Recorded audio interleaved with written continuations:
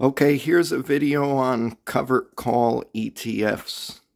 This is my cheat sheet, Edo's cheat sheet. Yield is always yearly.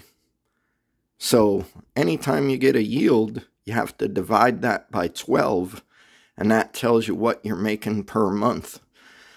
As of July 25th, 2022, DIVO was projected to have a 5.1528% distribution yield. And you would take that yield and you would divide it by 12, and you would times it by however much you put on it.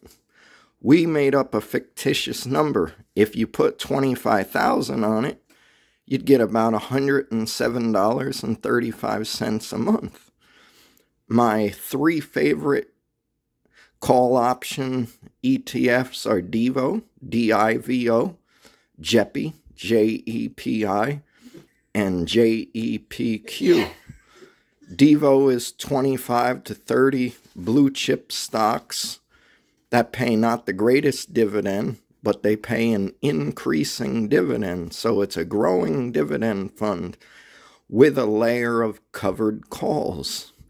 JEPI is a different animal. JEPI is about around like 100 different stocks within the S&P 500, and they sell a massive amount of covered calls.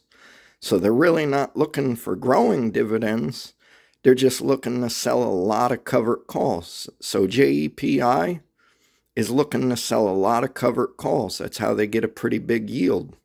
JEPQ is within the NASDAQ 100. So they buy companies that are in the NASDAQ 100.